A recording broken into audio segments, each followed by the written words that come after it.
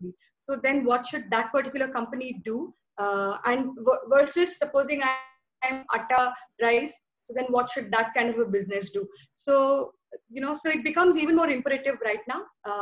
And only so the relevance of strategic marketing continues and is more stronger. What changes is the various parameters inside of it. And what are the things that need to stay? What are the things that need to go? That is what makes the difference. Oh, that's wonderful. So can we just say, hello? Yes. Yeah. Okay, so let's go to the second slide. Can we have a second slide, please?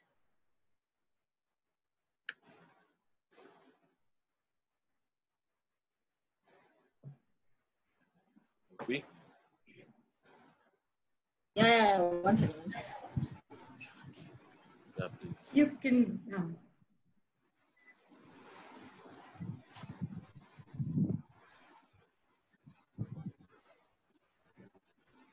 So you mean to say the difference between strategic marketing and the marketing is completely different, and now what we're seeing is how should marketing and business evolve with social distancing and remote work becoming the new normal, because things are just coming to just normality, even though we didn't have any vaccine. But yes, there are some kind of precautionary wherever we're seeing, supposedly if it is an experiential marketing, the venues are especially thinking of how we need to activate, even though the internal marketing and keep the security and the safety reasons. So how this actually will change with the business evolving, the social distance and remoting work becoming this. What do you say on this?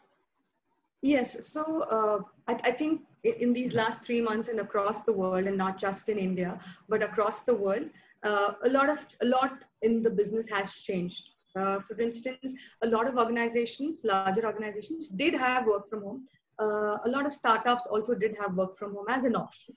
But we were still kind of fumbling for the last few years as to understand how to make it really productive. I guess in these 3 months, we've understood that it is possible. And business can continue as usual, if we better our technology tools for remote working. So that is now no more going to be a luxury. It's probably going to be a norm. The very fact, Suresh, that you and I are talking like this itself is proof of the fact that, discussions can happen, panel discussions can happen, and we don't need to necessarily meet face to face. Of course, that said, the human touch is always there, but how it affects in businesses, that I think we've understood that we can do work from home, we can do remote work. Somebody, a leader, or anybody in the chain can be situated out of, let's say, a Google employee can be situated not necessarily in the Google's office location. He can be located in his house, or as long as work is getting done. So I think that is one thing that is going to go beyond not just marketing, but it's going to be as the business format itself. And again, like I'm repeatedly saying, that it would again be applicable to all sorts of businesses. It would be applicable to probably, except as I'm thinking aloud, maybe in the hospitals, there also we have actually technology where consultation can be done online, but nevertheless the patient has to meet the doctor. So barring that, I think everywhere else we can look at businesses having work from home and remote working as a very common thing. Now that's the larger picture. When we zone in down to marketing, here it will change, because now so when a consumer, you and I, we want to buy a product, whatever the product, be it the watch, be it the blazer, be it anything, or be it a TV, I would like to while do my research on one side, but I would also like to actually go to the store, go to the brick and mortar store, and kind of touch, feel, and then do my purchase. So while up until 3 months ago, I had all my technology and very much there. I had my e-commerce sites like Amazon, where I could check out the options of the various TVs or whatever that I want to purchase. That would be like, let's say, 40% of the research, and 60% is where I'm actually visiting the various stores, and then kind of this ratio might change now. this ratio could now be, let's say 60% or 70% or 80%, depending on the product that we're talking about, could be more of, finding out online purchases, seeing influencers talk about the various products that you want to talk about, that you want to buy, or even the reviews of previous customers who have bought that product. So I think all of this will now take a lot more forefront position. So that said, for marketers, how does it change? I think the message of what the product and the brand is standing for still stays the same.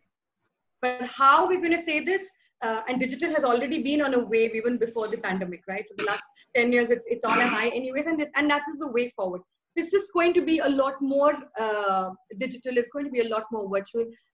Artificial intelligence is probably going to play a role in, not probably, it will play a role in influencing decisions and influencing choices. So I think as a marketer, if I'm going to take cognizance of all of this, is when, this is going to be the new normal, is when I'm going to reach my customer faster. Yes. Okay, so some of my learnings, we come from experiential industry studies, Right. experiential marketing industry studies. So experiential marketing says there is about 5 senses works, then your sixth sense actually starts working, then that actually helps you to buy. I want to understand now the things have been changing and online is actually taking over offline, kind of influencing what you're saying. How effective it would be, and what would be the best challenges for a marketer to, adopt the online process using AI, and down the line it has to come to a ground, or will it be completely a virtual world? See, it will never be a complete virtual world. Let's look at past trends. Like, for instance, when we have that very famous song, no? What is that? Video killed the radio star, right? So, like when it was all radio, and then TV came, right? So everyone was like, oh my God, now radio is going to be obsolete, and it's just going to be the TV. And not just for marketers, but even as consumers and as customers, everyone thought the radio is just going to go out of its, circulation.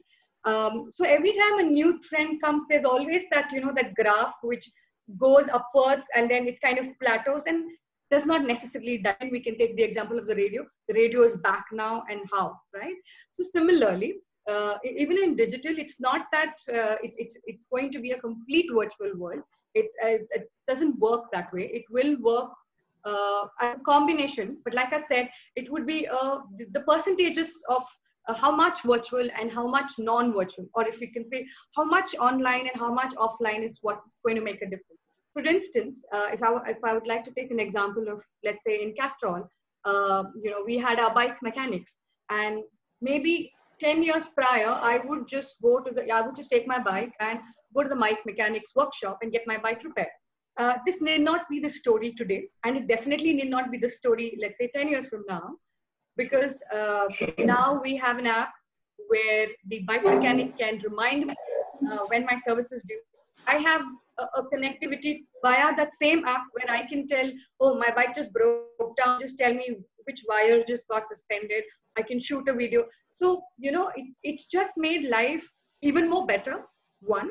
Two, for marketers, I don't have to now anymore wait to make that 10 crore ad and then spend some more on the TV and then kind of put it out in the outdoor hoarding. Now I can reach my customer faster, my consumers faster. It can be done, in a matter of few minutes, a few hours.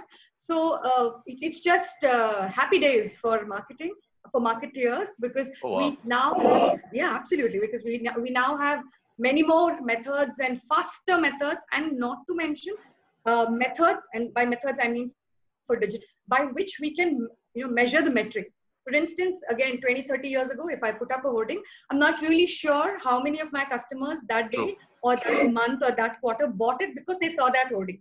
I really don't know the exact numbers. I can take a while. Yes, there are certain metrics, but not perfect. Whereas if I do a digital campaign, if I send out a wave, if I do a hashtag something, let's say a hashtag enough of COVID, something like that.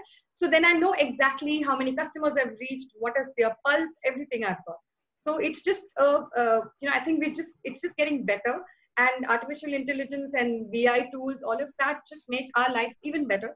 Because now, if I registered, I mean, as a company, if I thought of Suresh and I knew that he bought my mango juice, I probably did not have the data, or I wouldn't probably know how to reach him back. Now I can reach him. Now I can influence Suresh to tell him, why not mango? Why buy only mango juice? Why not buy my watermelon juice also? Right? So, so artificial intelligence just becomes yet another strong enabler, and all of these tools, and it kind of, so it's like a bridge between the company and the customer. So it's going to make things even better. Oh, that's you mean to say it is getting much faster and the reach is also increasing. So online and it is really helping us to monitor our marketing strategies through our intelligence, and it is also helping what you said, to reaching out back to your client. Why not buy something else? So the CRM is also helping out, in this case. Yes. So Absolutely. you think you're looking something very positively about what are the changes that are happening? That is what I can see. Yes, absolutely. I think it's just I think so while no one kind of I want to use the right words here, while nobody is kind of looking away from the COVID pandemic. Nobody's, I mean, it's as serious and it's as something that we need to be mindful of for the next few years. But at the same time, the very crisis has given us a lot of opportunities. The very crisis has taught us that now we can have better life balances, not just work. We can work from locations closer to our house or in our house, rather than spend a lot of our 24 hours in traveling. It has given us more opportunities that we can reach our customers even better. It has given knowledge to customers, and not to mention, everybody is a lot more safe, everybody is a lot more prudent, so there's no crazy money. And all of this again reverses the responsibility back on us businesses or us marketers, because now there's not going to be free flowing money, right? There's not going to be free flowing money from the customer. There's not going to be free flowing money from our own side, from our own pocket system. How much we want to spend and how much we want to earn. So the value of the ROI becomes a lot more tighter now, and that just makes us work harder and more creative. So I think all in all, it's a very that's nice. Everything's just rolling backwards in a good way. Yes. Oh, that's very interesting. That's very interesting. Yes. Urvi, can we have the next one, please? So this thing we're done. I believe this is the same question. Yes.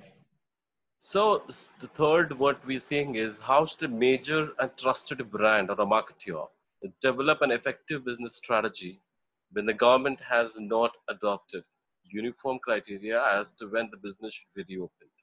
Okay, we are reopening and we are in the verge of getting things. A lot of states have actually started, but what should be the trusted brand strategy? Because this marketeers, the bigger marketeers, it's more of ethics, more of their own brand guidelines. Right. So what do you suggest, and what should be your thought process on this, Doctor? Right, Suresh. So there are a lot of, actually this question is a very interesting question, and there are a lot of aspects to this question. So one is, for now, I'm going to, at least in this particular question, I'm going to throw my marketing hat off and say that all of us should start thinking of ourselves as business heads. That's number one, right? So there's a lot, like, it's not going to be working, marketing is not going to be working in silos. It's everyone has to work with each other. So everyone's a business head, number one. Okay. Second, the government has not adopted uniform criteria. So now that it's, be it in India or be it across the world, it's based on the, the current status. The markets are opening. Like, I know Bangalore is already a lot more functional than how much Mumbai has opened. And I think Delhi is a little lagging behind. Again, it's entirely dependent on the case. So from that, from that perspective, a trusted brand, one needs to stay, true to its core values. Like, I can't suddenly change what I'm standing for. For instance, let me think of an example. For instance, let's think of Schneider. Okay, so Schneider is an organization or is a company that believes in providing smart solutions, smart electric solutions. Now, just because there is a pandemic right now, they can't switch their value to, not producing the core product and to some other product. So I think, again, a lot of play will occur between established players and non-established players, or not non-established, but smaller players. Again, what I mean by this is, for instance, let's assume if the government has opened, let me take Kone for an example. Okay, for instance, the safety and traveling in elevators, all social distancing, all of that comes into picture, right? So now, if that's the case, how are people going to travel in elevators and escalators? So because there is going to be a lot of button touching and cramped up space. So Kone has, and I just got to know this yesterday or day before yesterday, but Kone has innovated and come up with this new technology where when a person enters the lift, he has to use his WhatsApp, and he sends a message, and he doesn't even have to touch the button. He doesn't even have to say anything. Similarly, I think another elevator organization has voice recognition. So as soon as I enter the elevator, I just need to say floor 2 or 3 or wherever, right? So now this is something that a major brand can afford to do, because they have the wherewithal to do. Right. So even as governments are taking their time, and rightfully so, in the large interest of public, if they are taking their time, technology or innovative ideas is something that the bigger brands can invest in. So that's point number 1. Point number 2 is what they stand for. For instance, again, let me go back to Kone example. They're known for innovation. They've got so many awards on innovation. For innovation across all of the decades that they are in business. So does the pandemic stop them from being innovative and just get panicky, try and sell more elevators, or try and spend more money on maintenance of elevators? No, they are still continuing on the path of innovative, and they've been the first movers. So I think for major brands, the ability to first, whatever is that the value that they're standing for, if they're innovative, then they're innovative. If they're empathetic, then they stay empathetic. And second, being able to adapt and being able to be creative to come up with those solutions is something, regardless of how much time the government takes to open up, will still, kind of play the game. But this, of course, is for the major players. This is for the larger players. I wouldn't say major. Larger players is what I would say. As for the smaller players, again, this is time for innovation. Like, I think we've all seen or heard of examples in the recent past where somebody started, so a friend of mine, he was what's called medical pharmaceutical manufacturing company, and so they were into just producing drugs. And during this pandemic, they said, okay, the need of the hour is for us to kind of upscale, or rather not upscale, to diversify. So now they're not just selling tablets, as in the usual drugs, but they're also, manufacturing sanitizers and ventilators and things like that. So I think so each of them have their own advantage. For the smaller players, it's easier to be flexible. It's easier to come up with new products. For the larger player, because you have the resources, you're able to kind of, move things and come up with larger innovations. So it works. I mean, we really aiming like, it's not open, so let's not do anything. So what kind of a percentage you see that marketeers are adopting AI in their marketing plans because of the so many reasons now we're adopting the digital front or innovations? If you see, what I'm seeing is that a lot of AI is coming in the picture. The artificial intelligence playing a bigger role now. Yes, what you said is, the kind of bigger marketeers can actually adopt in investing in research, but how well, smaller companies also can, what kind of innovations they can do when they cannot invest in AI and all that to getting their more effective manner. Right. So it's not like, the world did not exist before artificial intelligence came into the right? And it's not like we did not exist, or not just marketers. It's not like businesses did not exist before. At the end of the day, AI, technology, all of those, or whichever new trend that might come, let's say 20 years from now, when you and I have hung up our boots, all of them are enablers. Okay, so at the core of it, marketing or businesses stay core to what they started off with. So what I mean by that is, in a smaller organization, if they do not have the resources currently, or in the near future to invest in AI and these kind of tools, what they can definitely do is go to the customer themselves, right? A potential customer or an existing customer, or you can always check out competition's customer, right? So for instance, if I am a person, if I have a business that's making pens, let's just assume, right?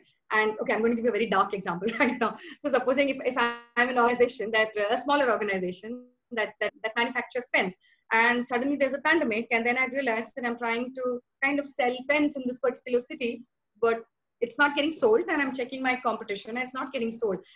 And then I don't need artificial intelligence. I just need to send my team to the, or I just myself go to the market, and then kind of realize that, okay, pens are not being sold over here because nobody has a hand in this village or in this city.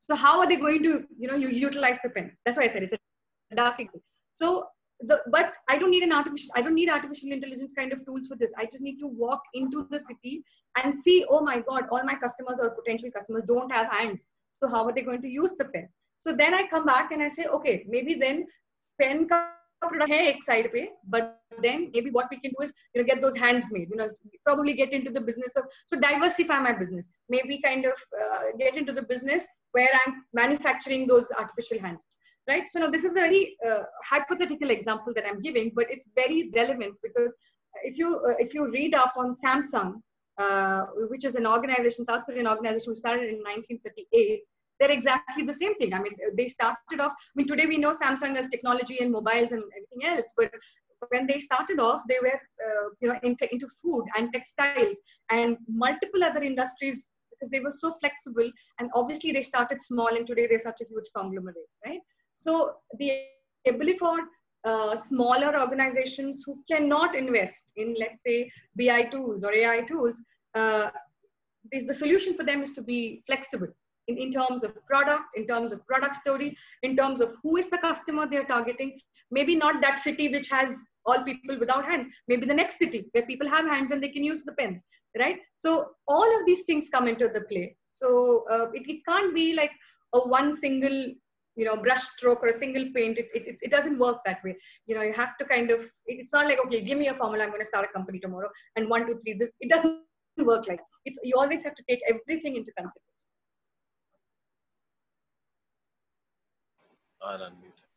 Yeah, that's great. So Urvi, can we go to the next slide, please? So this is about a lot of AI is playing these days. Yeah, so that is what now you're saying, diversify. Yeah, I think we answered this question. Yes, we answered that this question. That is what we just talking about. Yeah, so this is done. So how to deal with the competitive landscape when consumers' spending habits are fundamentally altered? Of course, the habits have changed. There are a lot of changes that are happening. So how do you see this, the dealing with competitive landscape? Yeah. Very nice. So, so I'm just thinking that if the consumer's spending habits is altered, it's altered not just for me, right? It's altered for all my consumers, right? Like, for instance, if I'm a TV manufacturing company, let's say I'm Oneida and somebody else is Samsung and somebody else is Sony. So if consumer spending habits over the last 1 year or over the next 1 year is going to change, it's going to change all of us as an industry. Similarly, in automotive industry, if the crude oil prices were falling and the industry was in a slack, it was for all the players. It was not only for me. So that is something that as business owners or as marketers, we need to be cognizant of. And that's a good space to be in, number one. Number two, nevertheless, people are still buying, right? It's not like they're not going to buy. Like I said in another thing, like ultimately we're all creatures of habit, right? So while while there is a current thing of, okay, I'm going to be a little more prudent, I'm going to be safer, I'm going to be maintaining social distance, I'm going to be good with my money as a consumer. But ultimately, I am probably going to go back to, if I'm a consumer who wants to keep changing my mobile phone every once in 6 months, I am going to go back to that, right? So nevertheless, businesses have to thrive in this kind of a scenario. So when businesses are thriving and all of us are fighting for the same reduced consumer amount of money, if you're taking all the consumers, let's assume 200 TV buyers now has become 100 TV buyers. So now and 5 players are in the market. All those 5 players are competing for those 100 players. So in that context, why is my Sony TV better than, let's say, a Samsung or something else, is the product value proposition that I kind of convey to my consumers. That is, what is my product standing for? What is the benefit my product will give you? And why should you buy this? Pricing, whether it's good, it's bad, or it's worth it, or it's value for the money. So the what, the whys, and the hows is what is going to make the distinction. It is also going to make the it's also going to be the influencing factor for the buying decisions, right? So it's not really that it's a grim situation. It is actually a situation where we just be a lot more wiser in communicating to our customers. Let me give you an example again here. For instance, in Castrol, when so we have a lot of business partners, Castrol business partners, right? So we realized that we were investing a lot of money, a lot of resources into, not just money, but resources into training, all of that into my business franchise partners. But ultimately, they were selling competitive oil. And for the longest time, we did all the research in the market and we never found out why. And after very, very detailed research, and by research, I don't mean only, the marketing research agencies going to the field and doing it, but us marketers, the supply chain guys, the sales guys, with a ear to the ground, basically, we realized that it's not that they don't value the amount of investments, like we're investing lakhs and crores into their businesses. It's not like they don't value it. It's just that they don't understand it, right? They don't understand that, okay, this is more value for money rather than me selling the competition oil. So once we realized, and we kind of, it was like one eureka moment that, after like 3 years, we finally okay, this is the problem. Is then when we said, okay, this year we're not going to be wasting our money on promotions and giving out discounts, but rather we're going to spend money and energy resources on educating these guys, our business franchisee partners, into understanding what is the value of continuing to stay associated with Castrol. Now the same thing, now this is in the case of Castrol and business partners, but the same thing can be extrapolated to me and the consumer. Similar thought process. So it is like if you're buying my mango juice, why is it good for you? Okay. If you know that, so, and if you know that, then you will definitely buy. Yes. So it is more of involving your other, stakeholders also in the business and involving them to revive completely, because the market is actually shrinking towards the altered habits. So the market actually shrink. So we also working on to elaborate about that market size. That should be the marketing plan also. Like if you want to do that, what should be a marketer will plan to elaborate about that horizon of that market size to increase? I didn't get your question. Can you just... So when you said there is about 1,000 people buying a product, maybe altered habits will reduce it to about 500. Okay. Correct. Okay, so a marketer must be, there are about 5 competitors is actually targeting the 500 people. Also, they must be focusing on other 500 people also to join this team. Yes, So, absolutely. Yes. What can be a marketer think of, activating any kind of marketing plans? Like, what should be the strategy for that? Yes. So that's again, now this is like, these are 2 different lenses. One is, what do you do with the existing customers that you have, right? So that you want them to keep buying. And then again, it also depends on the industry you belong to. For instance, I'm not going to buy a car every year, right? I'm going to buy a car once in 2 years. But I'm probably going to buy a shirt every month. Every second month, I'm going to probably buy a new shirt. So it also depends on the industry that you're in to begin with. Let's have that disclaimer right on top. Second, after the disclaimer, what we need to also realize is that there are 2 lenses here. One is what you do with the existing customers. How do you get them to buy? And how do you get them to buy more? How do you get them to buy other products in your range? That's one part of it. The second is, okay, we've lost 500. So can we get new 500? Or can we reach back to these lost 500? So there are 2 different, you would say 2 different fields, and the strategy has to be developed differently for this, and strategy has to be developed differently for the new customer acquisition. So for the new customer acquisition, you have to start all over again, because these people are already on your customer life cycle. They already know your product. Like Suresh, you already know my mango juice, right? So you already know it's good for your health. You already know it's sweet and it's nice and it makes you energized. You know, oh, you already know that. But now if I have to get, let's say, Gopal, and Gopal has no idea of my mango juice. So I have to start Gopal on the track all over again. I have to start telling him, hello, you know, I have something called a mango juice. And then we start for it. So while one lens is that these two people, as in the new customer and the old customer, are separate entities, the other way of looking at the same thing is that they are actually same customer at different stages of the life cycle, customer life cycle.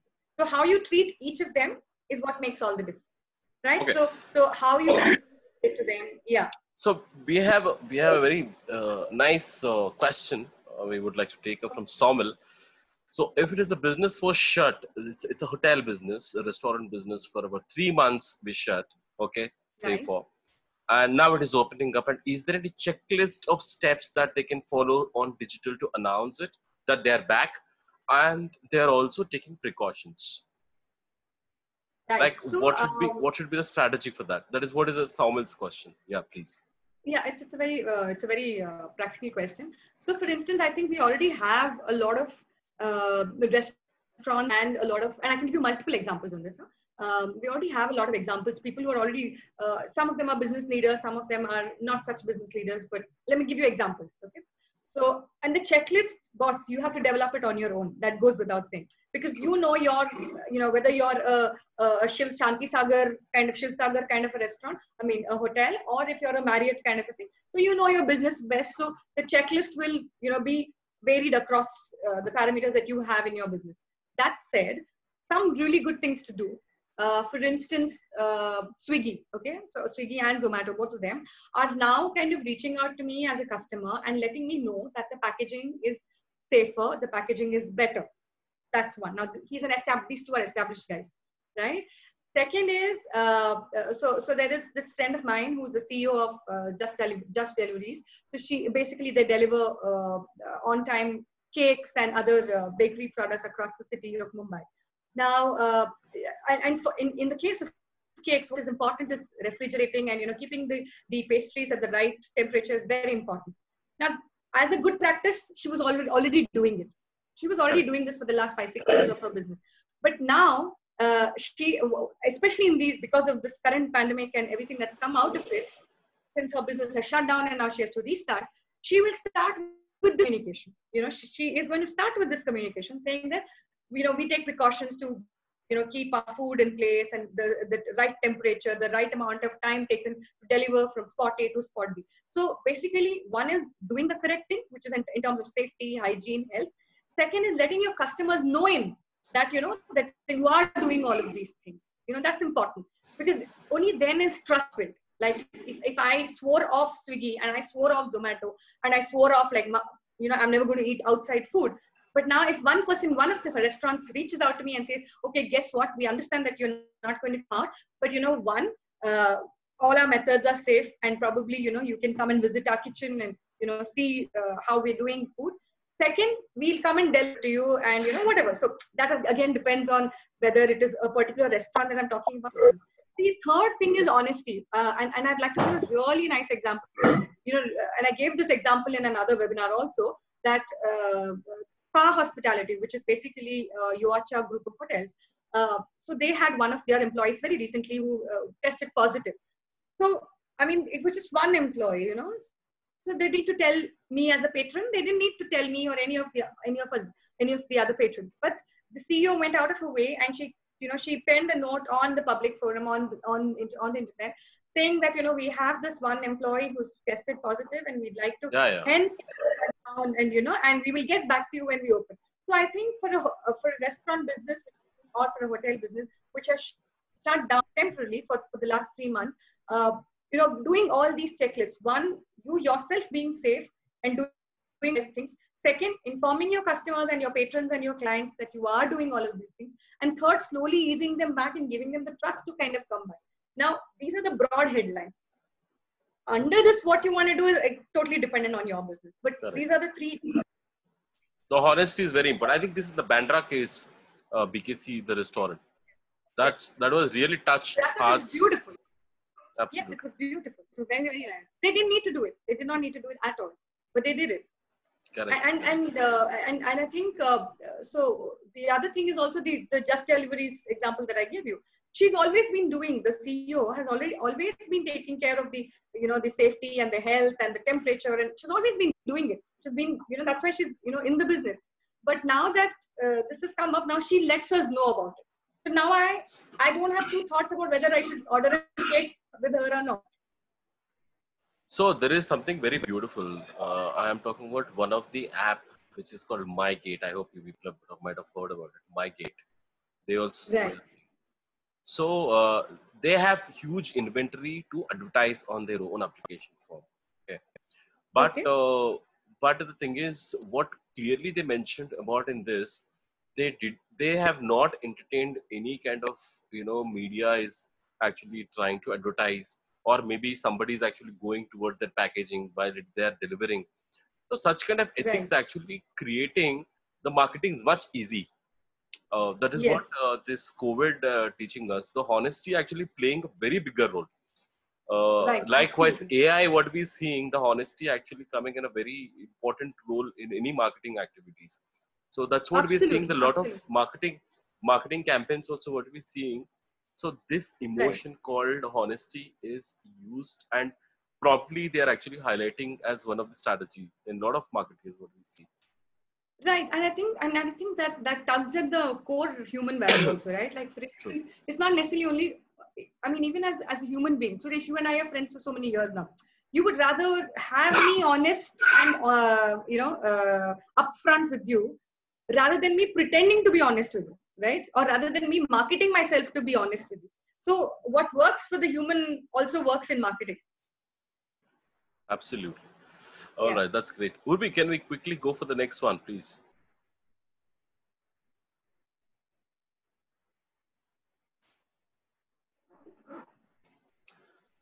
So the next one is how will I think brands I promote a think this product? I think we suppose we have done it, right? Concept of health and safety we've done this. awareness. We've done this. Yes. Yeah, yeah. So what is the most What effective is way the of most strategic marketing in the regarding gain and customer loyalty? I think that's the honesty.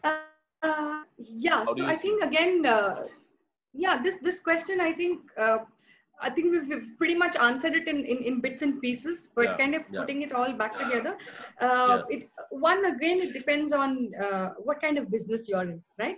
For instance, like I said sometime back, I'm not going to buy a car every year. I'm going to buy a car, probably once in 2 years, once in 3 years. So does that mean that the car makers of the world, like whoever, like Maruti or Audi or any of them, just sell 1 year and then do nothing with your customers? No.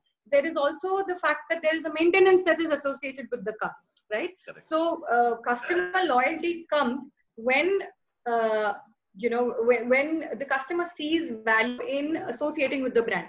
For instance, like also the same example that I gave you about Castrol also, where we made our business partners realize the value of why we are associated with them. So I think the ultimate would you say progress card, you're getting an A+ on your progress card is when your customer becomes your brand advocate. When he starts speaking about your product or your brand is when you've got A+. Okay. That said, how do you kind of do it? Now, what is the most effective way? Again, like I said, it's not a single formula that you can just apply across all brands, all industries, all business sizes. But definitely what you can do is planning, I think, makes a whole huge difference. So for instance, where do I see myself? And this is regardless. This is regardless of whether I'm a startup or an established organization, Brand. company or brand. Where do I see myself 1 year from now? Where do I see myself 2 years, 3 years, 5 years from now? At least some broad planning. And here we have the economy in question. We have the government regulations. We have what is the competition. We have what is the global scenario. What is the economic scenario. We have, what pricing, is market going up, is market going down. So based on that, can I increase? Can I, kind of rework my pricing strategy? So all of these things kind of come into play. So strategy marketing is never done for three months, or it's never done for a quarter. Strategic marketing is always done for a longer period of time. So when you do So a longer period of time, all of these things, when you kind of add up, invariably your ultimate goal is customer loyalty, because be it whether old customers, existing customers, or be it whether new customers. You want them to stay in the customer life cycle. So you're going to do everything, with regards to that. So there's not going to be like a single. Yeah. So there is Sorry. a new requirement that came in which we are working on now. I would love to share it. So this is something to loyalty. There is an automobile, the automobile company. It's completely not for sale. What they're doing is they're completely focusing on the loyalty thing by sanitizing their cars before the lockdown. Very nice. So they want to go for all the cars. They just want to sanitize, and before you're using it, you just come to us. We will come to your home and sanitize your car, and we'll just wash and clean the car.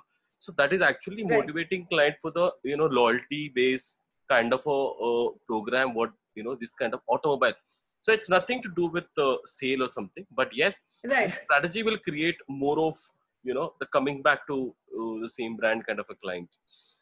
Yeah, now that you say that, I'm reminded of another example that we did. Like, for instance, in Anvitha Birla, we were in insurance, and we all know what is our reaction as a customer to insurance calls and insurance product as per se, right? So we realized after a lot of research that, I don't think like the moment, no matter how well I'm dressed, no matter how much I know my product portfolio and everything, and no matter how much I put fear into the person saying that, sir, आप मर जाओगे तो आपकी बीवी के लिए insurance ले लो type, या आपके माँ के लिए insurance ले लो type. We realized that this it doesn't work. I mean, it's worked for so many years, not going to continue working. So that's when we realized, okay, forget selling insurance. Let's first get our customers aligned with Aditya Birla. So what we did was we started associating ourselves with Rotary, the Rotary Club, the Lions Club, going to societies, large housing societies where, we interact very closely with them, and nowhere mentioning about insurance or, ultimately we're going to sell insurance. No, nothing like that. Only going there and saying, what's we can do for you? So certain societies said, we would like your help in probably organizing the Independence Day kind of a thing. Certain societies said, we'd like your help in probably getting the waste management system, set up in our building. Certain societies said, we would like your help for setting up a blood donation drive. So, and then, so basically what as businesses or as marketeers, what we were doing or what we were saying is, first let's empathize. If we empathize with our customers will reverse empathize with us, because then it's a win-win situation, right? So, he's not going to be like put up, oh, aage insurance bechne. It's not like that, but it's actually that, here is, this is a solution provider. This Aditya Birla, if we have a problem, we can go to this person and they'll give us a solution, however it is. I mean, however that they want to kind of do it. So, so after nurturing a client or a potential client, after nurturing, then when they we have built their trust and we have won their trust, is when we kind of then put the product. Do you want insurance? That kind of a thing. So it's very similar to the example that you just quoted about the sanitizing vehicles thing. And it works. I mean, it works. So there is in a tradition way we have different kind of formats.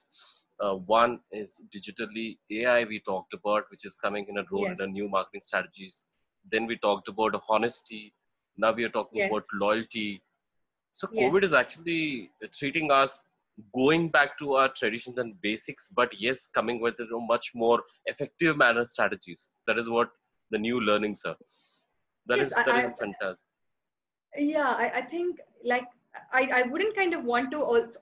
Yeah, it's a nice way of putting it, but there's a clause over there, like a corollary over there. Like I wouldn't want to kind of tell myself that a disaster is what brought me back to my roots. I don't want to kind of put it that way. No. Also, I would like to. Yeah. So fact is fact with a lot of learnings. Yeah. Yes, absolutely. Because I think the companies that have gone from being startups like Samsung to large companies or any other companies are companies that have in their own journey been very honest with their customers, right? Whether they diversified, they didn't diversify, they had a doom and then they rose up, whatever the scenario is. Like Nokia is a very beautiful example. They were rising and then they fell and then now they're slowly rising again. So whichever organization, I think the difference between the people who win and the people who don't win are people who are honest, people who stay core to their product, who stay core. All of that is what anyway makes a difference. And I don't want to kind of give all the credit to Corona. I really don't want to do that. Yeah, that's true. Yeah. Urbi, can we go to this next one? Do we have more questions?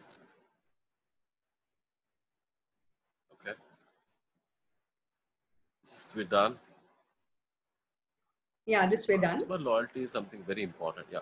So how has sustainability in marketing been defined and the practice by leading organizations, brands, marketers? I think we answered this. I think We we have kind of done that, answered yeah. this. Yeah. How do I kind of sustain myself? What are all the various things that I need to? For instance, I'll give you an example. Let me just touch upon that question. For Please. instance, if I was a diesel car manufacturer and everything is working fine and everything is in my hand, I'm making lots of profit. But then environmentalists, and we've all realized that the environment is getting spoiled because of the diesel cars or because of the petrol cars. And now there is a need to manufacture electric vehicles, or now there is a need to manufacture petrol vehicles. I'm just saying in the life cycle. Then I think factoring this in, factoring the environment, so it could be anything for the example that I gave. And environment is the green environment and all of that is a factor. But in any other example, it could be something else. Let's say pricing. In another business, it could be sudden, like in a hotel business, it could just be probably the food industry business has been affected the most during the COVID, compared to all other industries. So it depends on which factor in my P&L or in my strategy map that I have done over, let's say, 3 years, 5 years, which parameter I need to revisit. And when I revisit, what do I kind of replace it with? And then thereby make the numbers come is what is going to make all the difference for sustainability. Yeah. Can we go to the next one? So what are the challenges and how can strategic marketing can help the small, medium-sized business face giant companies when you actually compete, of course? If I'm selling sunglasses in a hut in a kiosk and there is a sunglass hut in the shopping center. So how strategic marketing can help? Because everybody has their own TG. So. Yes, I think you already started answering that question with the word, with the use of the word TG, the target segment, basically. So there's a place and role for everybody under the sun. I think that's to begin with, number one. Number two, if I'm a small-sized company, my competition is not directly the large-sized company. Does not mean to say that I should not compete or I should not aspire, I should not be ambitious. That's not what I'm saying.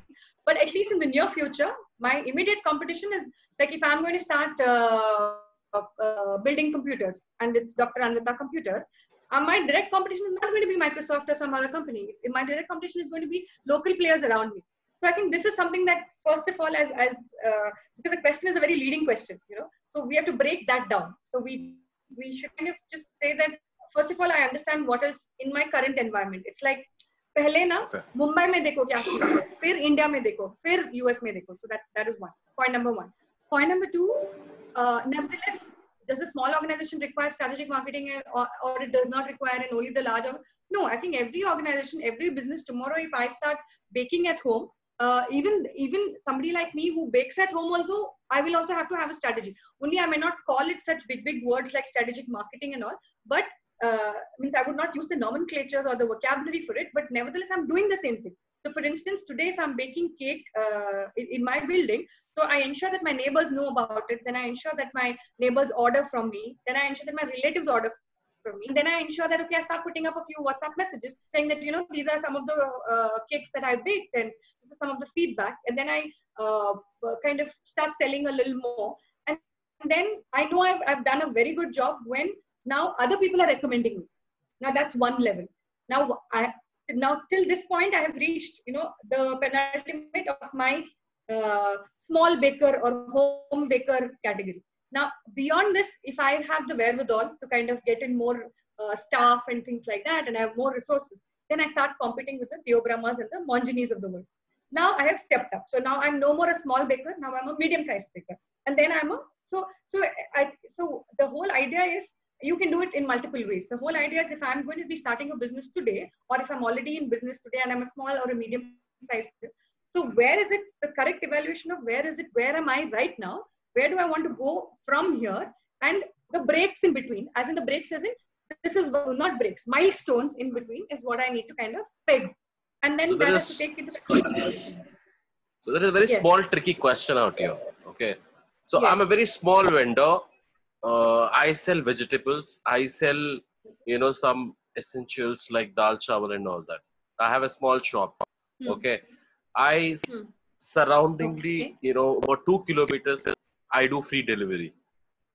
That is Right. what is my business so far.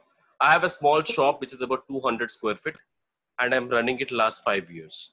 Now when I'm Right. seeing, even though milk, even though dal, even though chawal is delivered by Amazon, okay, so that's a big fish. So how do Right. I see this? How do I see this? And what do you actually suggest to such kind of brands also, or maybe to survive?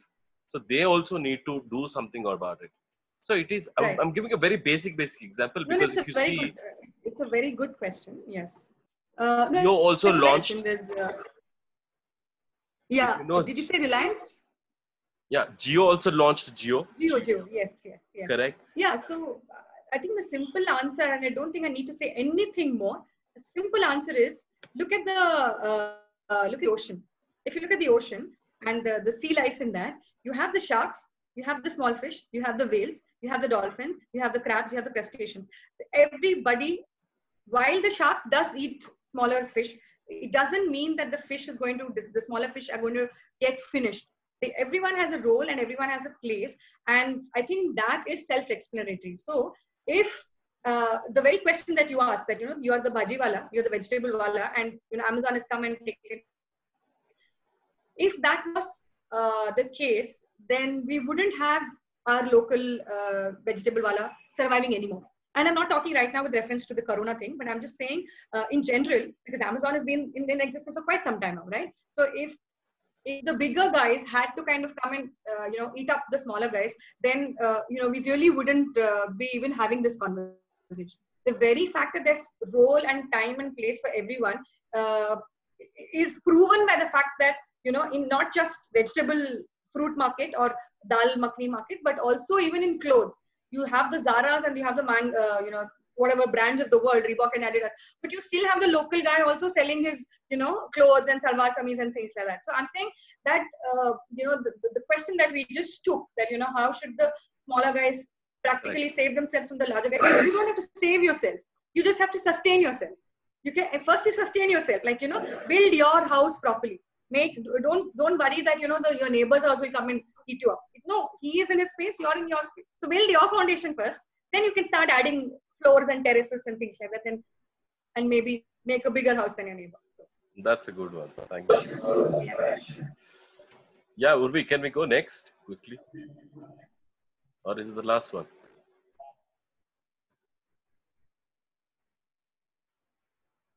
Is the last one? I think we've answered this by honesty, by reaching out to the customer. Yeah, we've done this. Okay, I think this is the final question. We've done this also, Suresh. I think this is the final question. I think it's pretty much we have more or less covered all the points. That's a great thing. Okay. Yes. That's a great quick questions and answers. Thank you, Doctor. It was. Yes, thank you, Suresh. And we have questions. Yeah, please, if anyone want to ask any kind of new strategies, ask me anything types. Doc is here with us. Any kind of questions you would like to learn and understand more from a marketer perspective, or maybe study in perspective to learn. Any questions if you want to put across, you can put across, please. Your questions are more welcome. Most welcome. Thank you, Somal. Okay, Kunal has a question. Yeah, please. Kunal, we can unmute you. You can ask the question. Sure. Hi, Kunal. Hi, Dr. Anvitha. Okay, Kunal, I heard you. Hi, Kunal. Are you able to hear me? Yes, Kunal. Yes. Yeah. So I heard you. It was a great session, I guess. Okay. Thank you. Probably how I just had a question in mind as to so COVID will bring about a change in consumer behavior to a lot of extent. Across all products, across all industries. Right. So it's going to change the way in which I buy things, or it will influence a lot. My buying decisions post COVID. Right. Also, at the same time, brands have a lot of changes in their, models and, the way in which they are going to bring out their offering to customers post-COVID. So, from a media perspective, as in, you know, what do you feel is going to be the change in the communication strategy for brands? I mean, are the spends going to increase? You know, is this 2-3 months lag going to reduce the spendings, you know, at the brand's end? So how will the overall media pie get affected? Right. It's a nice question, Kunal. So uh, it's like a chicken egg thing, because it's like, yeah, the consumers are definitely going to spend lesser. So because they're going to spend lesser, so I want to reach them more so that they spend more, right? So if I want to reach them more, then maybe my media spends will increase, right? But then is it as simple? I just said no, not necessarily, because it also depends on my media spending, where I spend them. So supposing I go TV, then it's going to be crazy amount of spending. But if I go a mix of TV and let's say digital, which is a lot more cheaper and more effective, then maybe I'm getting a better value for my money that I'm spending. Okay, so that's one. The second thing is, like I said sometime back, that ultimately after 5 months, after a year, after 2 years, we're all creatures of habit. Like for instance, if I'm a person who likes to change my mobile phone every year, then maybe now mobile is a luxury, as in the mobile category will fall under, let's say, a discretionary thing, but it's not an essential. Like food is essential, but mobile is not going to be. But after 2 years, I'm definitely going to go back to my habit.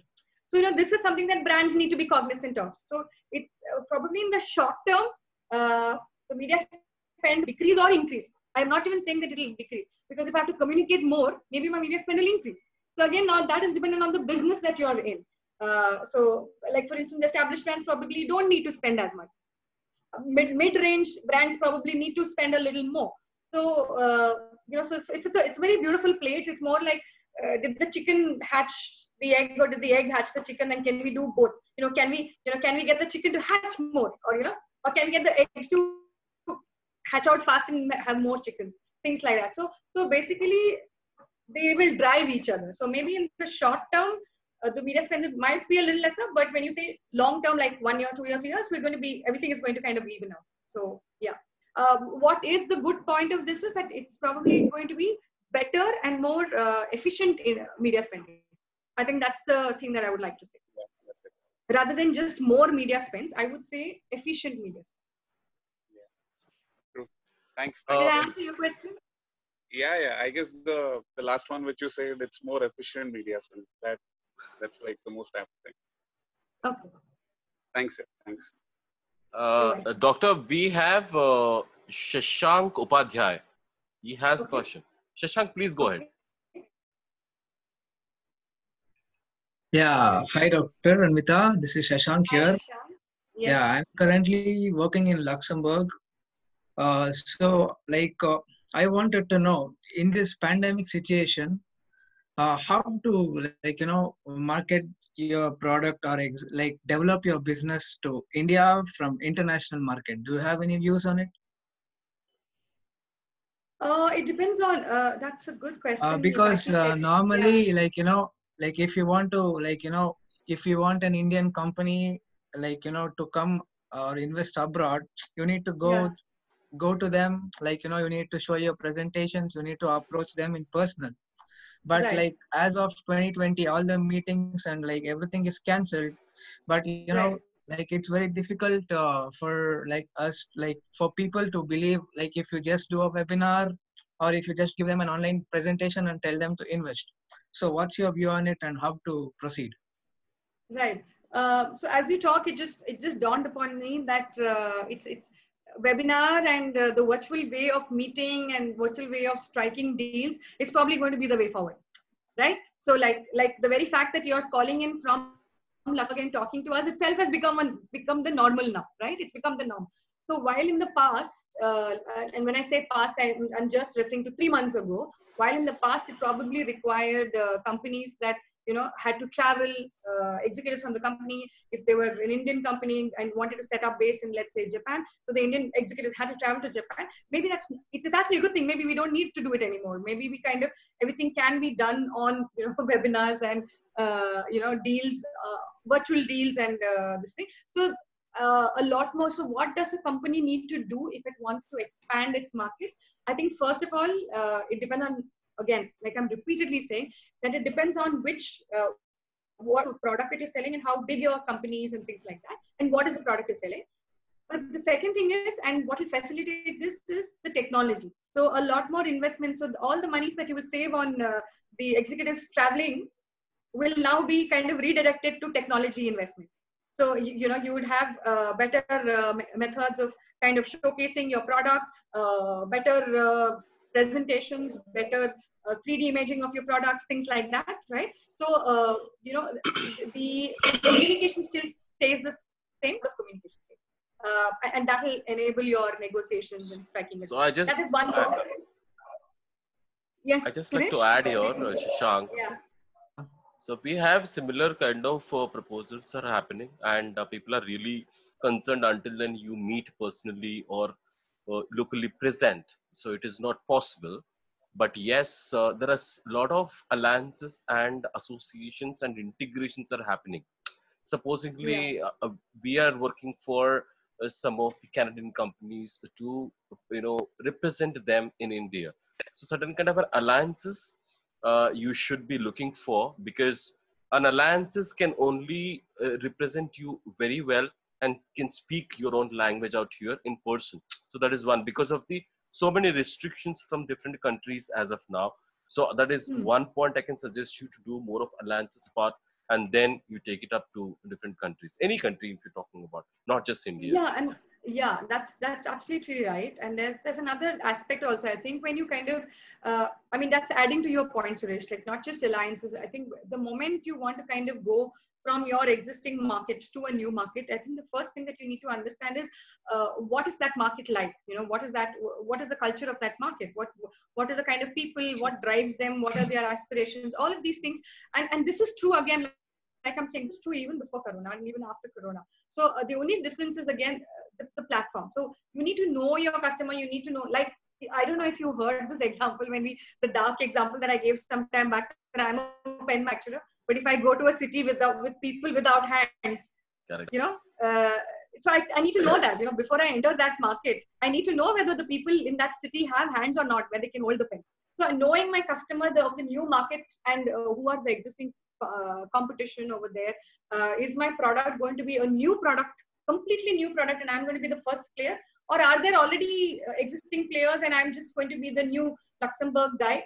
So all of these things, I think a lot of pre-launch, not launch, but pre-launch is the right word. So pre-launch research has to be done before you kind of just go ahead.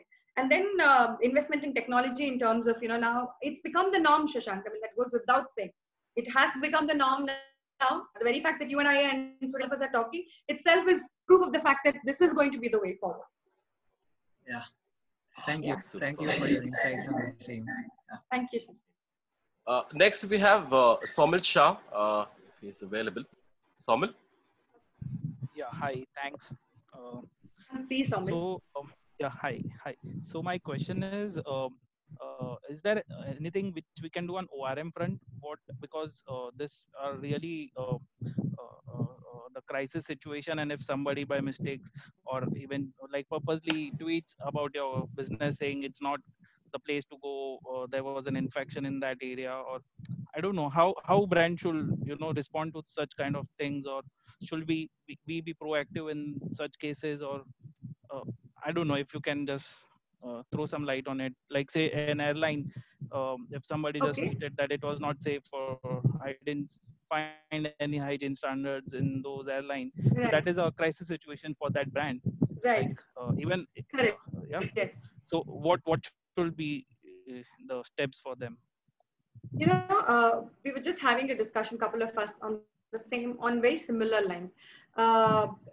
See, there's something called face saving, and there is something called ass saving. Pardon my language, but if your ass is on fire, you have to first save your ass. Okay, what I mean by that is, and not save your face at that point of time. What I mean by that is, supposing let's assume I'm an airlines company. I'm taking the same example that you gave, and somebody did not find, and we've opened up airlines, let's say 2 months from now or 3 months from now, and somebody found something unhygienic, or somebody found something unsafe, and they tweeted about it. I think as a responsible company, my first responsibility is not to handle the tweet this thing. Of course, that comes into play, but the thing is to go back and actually resolve the problem. Is there merit in what the gentleman complained about? Was there a scenario where my cabin crew did do something unsafe or unhygienic? I think that when you resolve the problem, then kind of go to handle the Twitter, because handling the Twitter and giving them jawab and that is all face saving.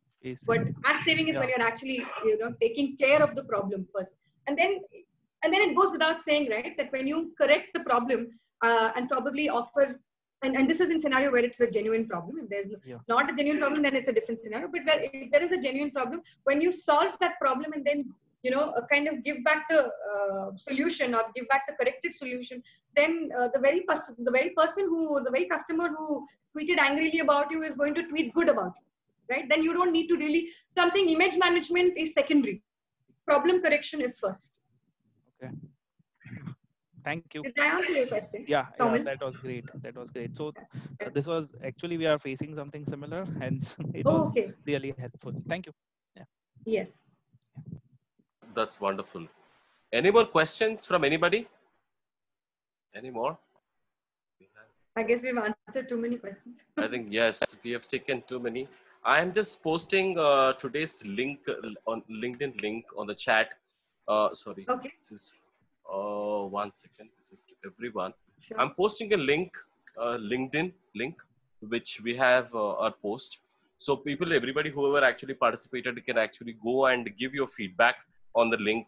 That, however, it's helpful about the BRATS and Dr. Anvitha, quick sessions, lot of questions answered, and rapid fire.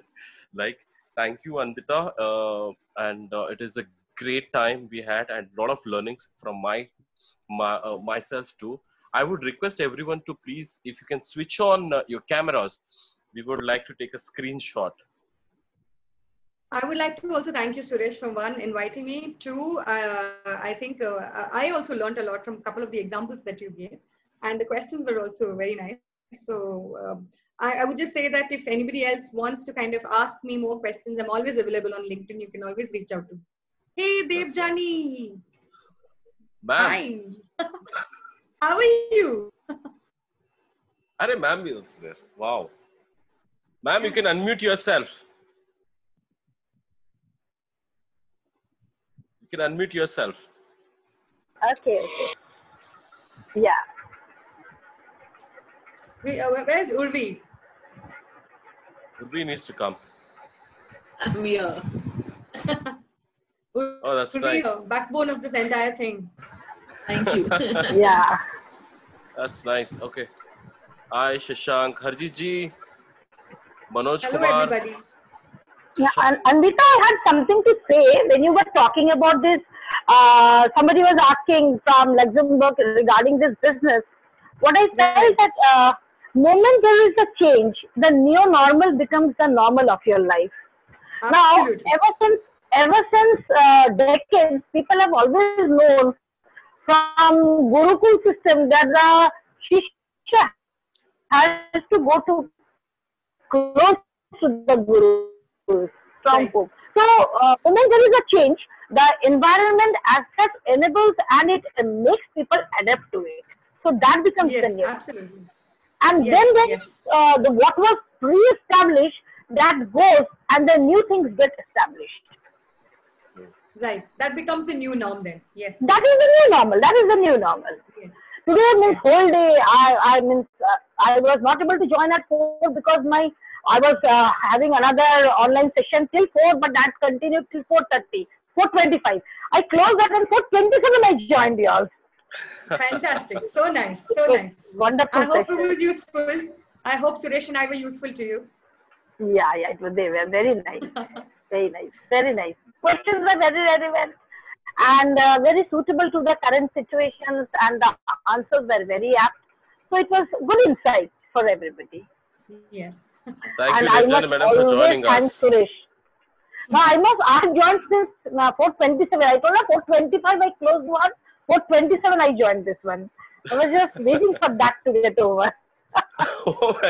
And I must thank Suresh.